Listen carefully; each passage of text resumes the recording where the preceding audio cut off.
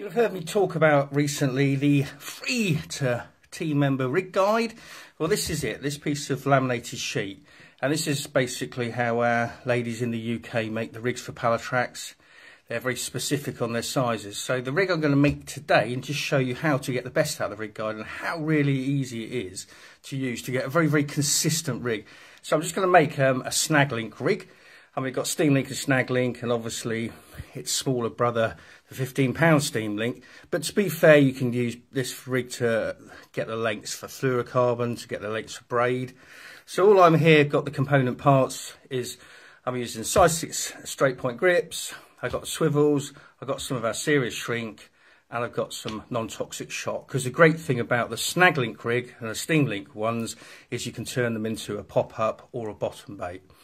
So let me clear all this bits and pieces out of the way, and I'll show you exactly how to get on with it.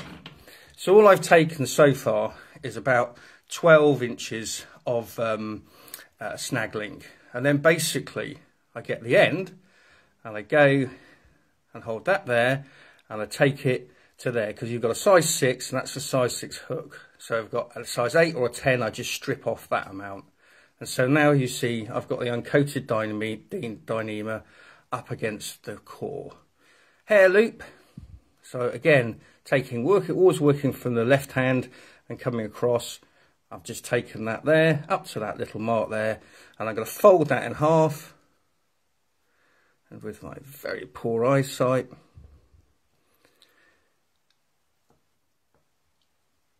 put the loop through, pull tight.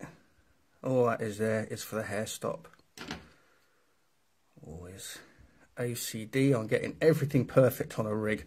I say the rig is the trap, and like I say, I think there's a lot of stuff out there nowadays that catches the angler more. The holy grail of the hair rig, in my opinion, is the actual hair rig.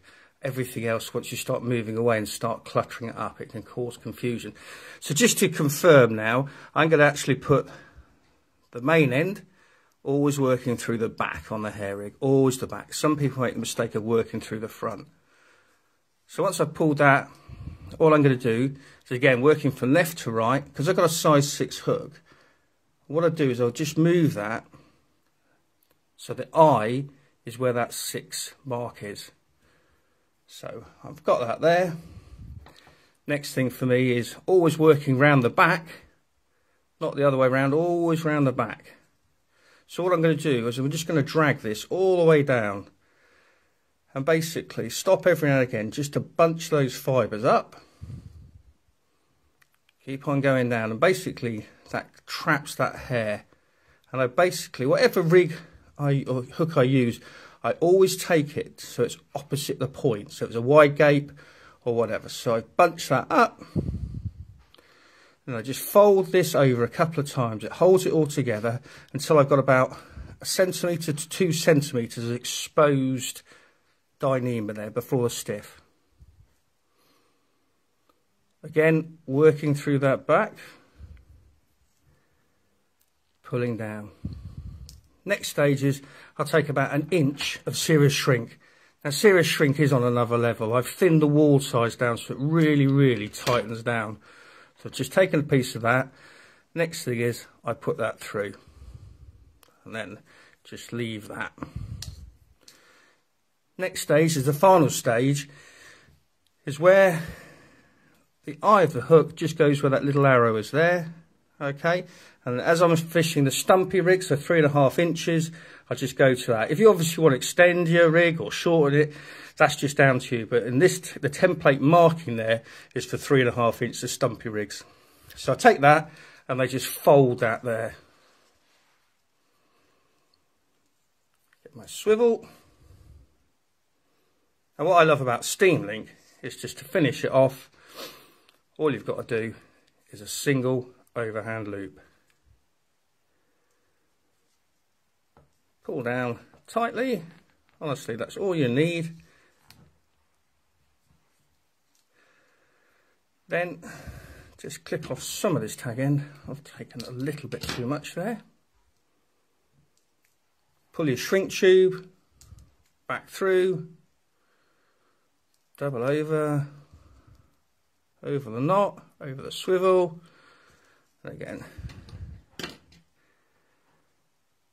And that is it. Now it looks a bit of an ugly duckling at the moment, but once you've steamed off, obviously being careful when you steam, just put that through the steam about an inch above the kettle. And what you will end up with is, here is one I made earlier, that little baby. As you see, I've got a piece of non-toxic shot here that I can use as the pop-up counterweight, or I can take that off and just use that as a bottom bait. But I can promise you, this is such a consistent trap. I can't tell you how many fish we've caught on that rig. It's my go-to start-off rig wherever we go. And I think this little template here makes it really easy for you. As I say, every time you can get up with a perfect rig. So just going back over, take your Steamlink or your Snaglink. There's the 25-pound version. Take off 12 inches if you're going to go for a 3.5-inch rig at the end of the day. Remove the outer coating to the size of the hook, your hair loop to the hair size or hair length, and then just this will give you the length of the rig. It really, really does work. It's very easy. And I say these are free now to team members, so just ring Tinny up, and all we ask is that you give us the enough for a postage out, or obviously if you make an order, just put them in the notes and we'll put one in free of charge with you.